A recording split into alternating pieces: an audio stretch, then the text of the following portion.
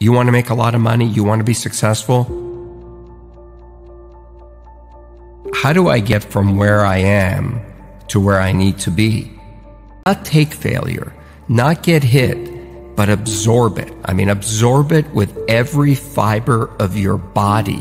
When there are those days where you feel like I just cannot go on, get up on those days, get in front of your team, and get them going in the same direction, and be highly motivated on those days.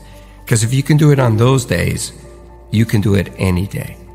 The more successful you are as an entrepreneur, the lonelier it is, because there's just less people that you can hang out with. And, you know, the bigger you are, also the bigger the target on your back. And that level of focus to keep going is really difficult. And you've got to be very careful about not taking your own bias or emotion into a negotiation or into a fight or into anything.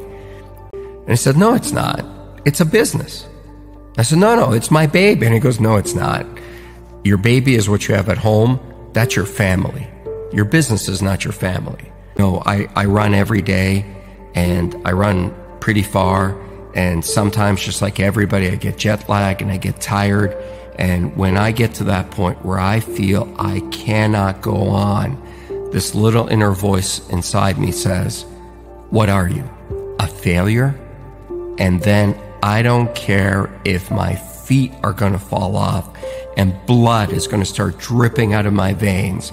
I will not stop.